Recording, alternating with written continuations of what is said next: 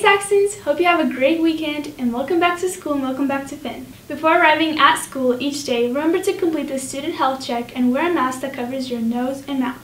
Drivers, register your vehicles. If you are driving to school, please swing by the student office and register all vehicles you plan to drive to school. This is very important in case of an accident, leaving your lights on, or if you're parked in a tow zone.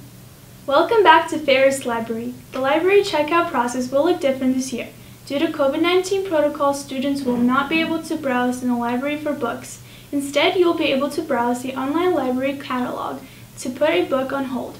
If you have no overdue books or fines, the book will be delivered to a ELA class.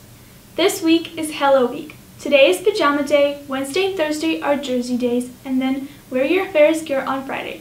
Dress up on your cohort days, but you should also dress up at home and submit pictures to the Ferris Leadership on Instagram page.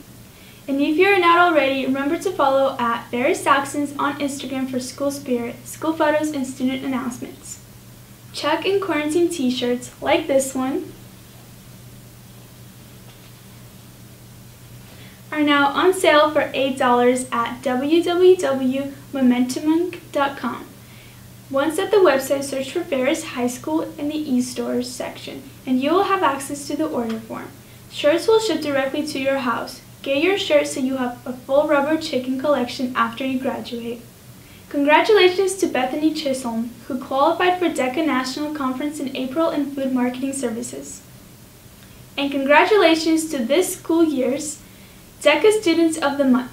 Cole Schroeder for October, Samantha Dune for November, Aaron Starr for December, Bethany Chisholm for January, and Natalie Achenbach for February. Yearbook would love to get your pictures, Saxons. Please see or email Mr. Cox in M511 if you would like to submit any pictures to the yearbook. Here's a little more information about yearbook for members of the class.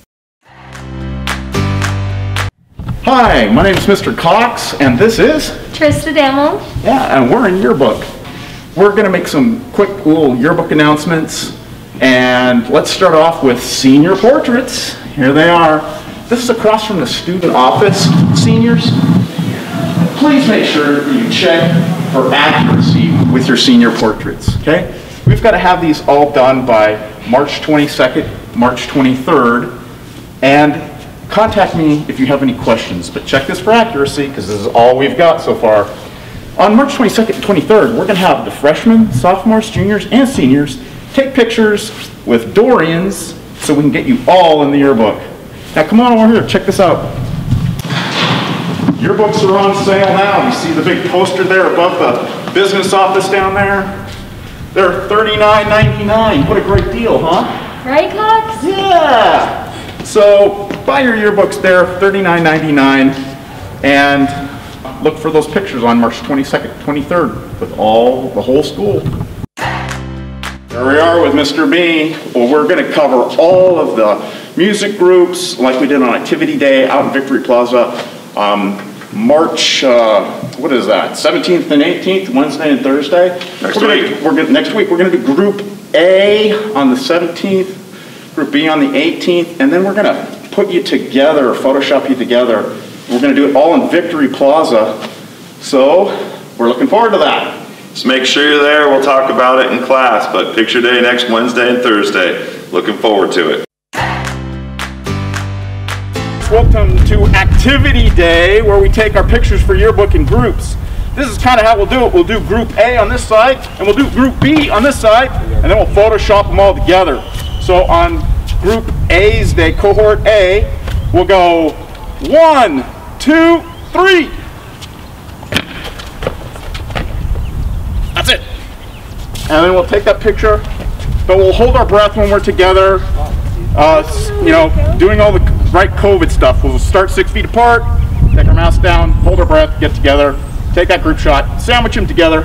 If you're in a club or an activity like FCCLA or Fin, and you need your group shot done, you need to contact me, Mr. Cox, schedule a time as soon as possible, and we'll make it happen right here.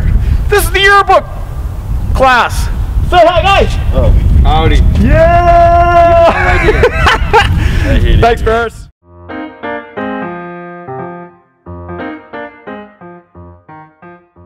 Activities and club news, lunch basketball will not be happening this year due to COVID physical distancing requirements. There will be a school bus learning loop that brings off-day students and athletes to school on their off days for homework center, sports practices, or club meetings. The return bus leaves from the library at 4 p.m. and the activity bus leaves from the gym at 5:10 p.m. Register for this learning loop bus at the webpage on your screen. Students who do not qualify for the learning loop bus must make other arrangements for getting to school for practices on their out-of-school days. The Ferris Action Network is currently recruiting members. If you like helping the community, please consider joining this service-oriented club. Please contact Ms. Dietrich in the room M202 or at the email on your screen for information. This week, the Math Club will continue to meet virtually on Teams at 3 p.m. The Ferris Hispanic Honor Society will meet on Wednesday, March 17th at 2:30 in Teams. Please plan on attending this important meeting and communicate with Senora Gower if you are not able to attend. Washington Army National Guard is putting on a free event on April 7th from 6 to 8 p.m. for local high school juniors and seniors during spring break at the Altitude Trampoline Park. This event will be completely free to students. You get a free water bottle and mask, free jump pass with jump socks, and also free pizza and soda. The Guard will be holding competitions between high school rivalries and between students and friends with a chance to win prizes. There will also be a raffle to win a backpack full of swag items and a Visa gift card. Space is limited to allow for social distancing guidelines, so if you are interested, call 385-5630 or email the address on the screen to get your name on the list. At that time, you will also be given a waiver form from Altitude for your parent to sign. Good luck to the Biomed Research class. They will be competing in the Washington State Science and Engineering Fair on March 26th. Spring Sports Season 2 begins April 5th. If you plan to participate in a spring sport such as baseball, fast pitch softball, golf, tennis, boys soccer, or track and field, get signed up. Be sure you have registered in Family ID with a current physical. If you are thinking about joining fast pitch softball, sign up for remind notices by texting at Ferris FAS to 81010. You can also request to be added to the softball team in Teams. Ferris Lacrosse is a club sport that will start after the current sports season. Registration is now open through April 1st. If you're interested in playing, please see or email Mrs. Kortner in L109 for details. If you are a girl interested in playing golf at Ferris this spring, there will be an informational meeting on Wednesday, March 24th at 2:05 to 2:45 in Coach Smith's room M101. Please be on time. If you can't make the meeting but still want to play girls golf this spring, stop by sometime this week prior to the meeting or later in the week and see Coach Smith in M101 or the gym. In senior news, senior salutes are now being sold from $25 to $200 and are due on April 20th. They can be purchased and created through the Ferris Yearbook website. Seniors, Jostens will be delivering announcements and other graduation items on March 29th and 30th. This delivery does not include caps and gowns. Those are delivered in May. If you are a senior, visit the college and career pages on the Ferris website to find the monthly senior newsletter, information on financial aid, FAFSA, scholarships, virtual college rep visits, and more. You can also email to find out more about any of these topics. That's it for Finn. Thanks for joining us today. Stay safe, healthy, and 6 feet away. Good morning, Ferris High School. This is Mr. Lewis here with Mrs. Hastings. Just got a couple quick things here for you. First of all, we just want to say a huge thank you to all of you for following all of these new guidelines. The return to school has gone well because you are doing a great job. You're doing a bang-up job, so thank you. It's not normal. It's not the way we've known it to be, and you have adapted so well. Thank you so much, students.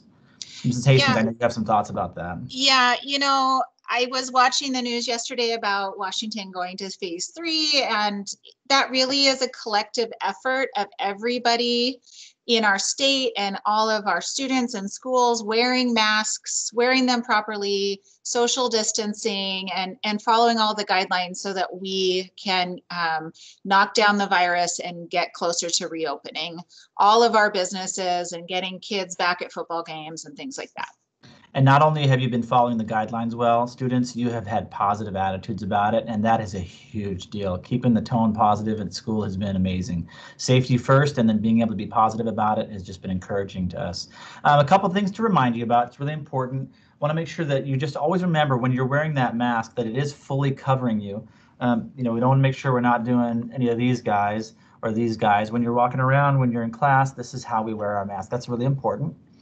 Also, just want to add a reminder again that we should be staying to the right in the hallways, especially as you're coming around the corner. Sometimes it's easy to want to cut the corner. Stay to that right so you're not running into other people. And that's another way to stay socially distant in the hallways.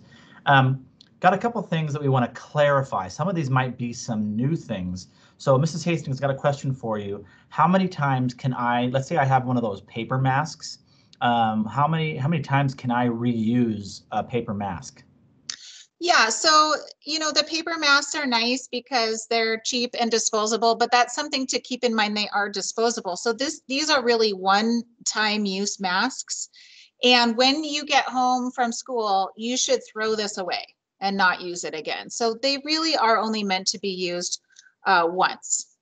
Great, thank you so much. So they are disposable, so they're not to be used day after day after day. You've used it for the day, get home, go ahead and throw that away. Right. Also, another question, our cloth masks, is it okay for me just to at the end of the day, leave it hanging in the car to air it out, or on a hook or on a doorknob, and then just use it again the next day? Is that how I can take care and make sure it's clean? Yeah, no, I like the cloth masks a lot too, but when you get home, this needs to be washed. Treat it like a piece of clothing, like your socks, right? At the end of the day, you put your socks in your laundry basket. This needs to be washed and dried before you wear it again, not to be worn day after day after day. And if a student doesn't have enough masks to be able to have a new one every day and wash it every day, what can we do? Well, when I've seen at the 9th grade entrance, at least, there's a big pack of extra masks in there. And I'm guessing that the office has them and classrooms have them. So there's lots of extra masks around to have a nice clean one every day. Yeah, we do have them at every entrance for you in the morning. So we literally got you covered. We got you covered with the masks. Guys, again, thank you so much for just being great. Your attitudes have been awesome, following the guidelines. Let's keep doing it, and let's help us move forward in those phases. So thanks for listening. Thanks, everybody. See you guys later. Bye.